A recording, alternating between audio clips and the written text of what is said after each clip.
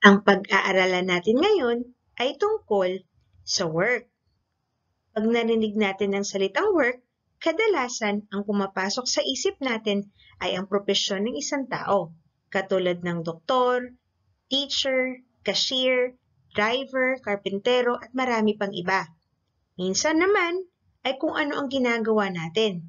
Kung nagluluto ba, naglilinis, naglalaba, naglalaro, kumakain at iba pa. Pero kung sa subject na physics natin titingnan, iba ang ibig sabihin nito.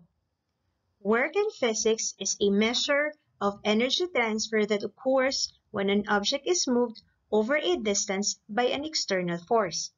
Sa physics, ang work ay ang paglipat ng energy mula sa isang bagay papunta sa isa.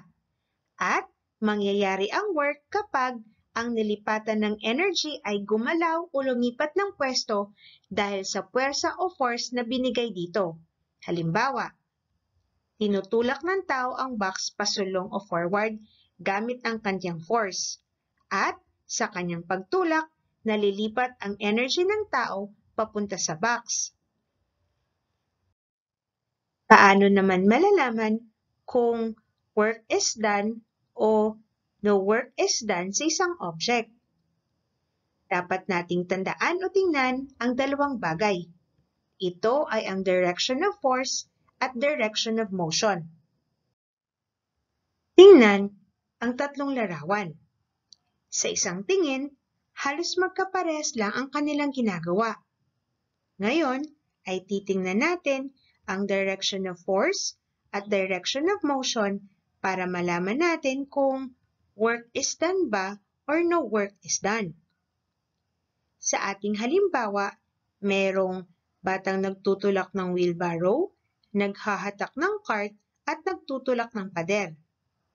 Ang force sa pagtulak ng bata sa barrow ay forward at ang direksyon ng kilos o motion ng barrow ay forward din.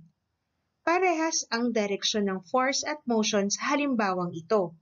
Kaya, work is done on the wheelbarrow. Sunod naman ay ang paghatak ng cart at ang direksyon ng motion ay parehas na forward. Katulad sa naunang halimbawa, parehas ang direction ng force at motion. Kaya, work is done on the cart. Ikatlo ay ang pagtulak sa pader. Katulad sa dalawang halimbawa, ang force ay forward. Pero ang tanong ay, saan papunta ang motion ng pader? Aalis ba ang pader sa kanyang pwesto? Tama! Hindi gagalaw ang pader habang tinutulak ng tao, kaya no motion ang direksyon nito. At dahil hindi gumalaw o hindi umalis ang pader sa pwesto nito, no work is done. Dito naman sa ating second set ng halimbawa ay magpapakita ng paglift o pagbuhat ng object, pagbuhat ng barbell at box pataas, at ang pagbuhat ng elevator sa tao paakyat. Makikita ninyo na ang direksyon ng force nilang tatlo ay parehas na upward. At ang direction of motion naman ng tatlo ay parehas din na upward. Kaya, lahat ng ito ay halimbawa na nagpapakita ng work is done to an object.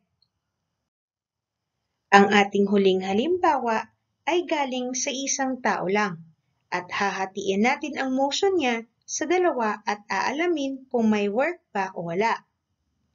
Una ay bubuhatin niya ang grocery bag. Ang direksyon ng force ay upward at ang direksyon naman ng motion ng grocery bag ay upward din. Kasi galing siya sa baba, binuhat pataas.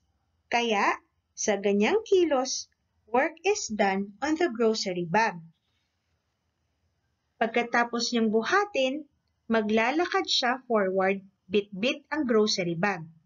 Again, ang direksyon ng force ay upward kasi binuhat niya.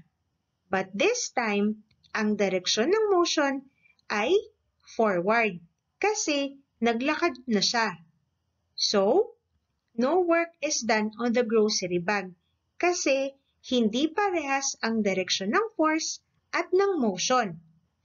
Ibig sabihin, para malaman natin na may work is done, dapat parehas ang direksyon ng force at ng motion. Paano naman ang gagawin kapag may problem solving sa work?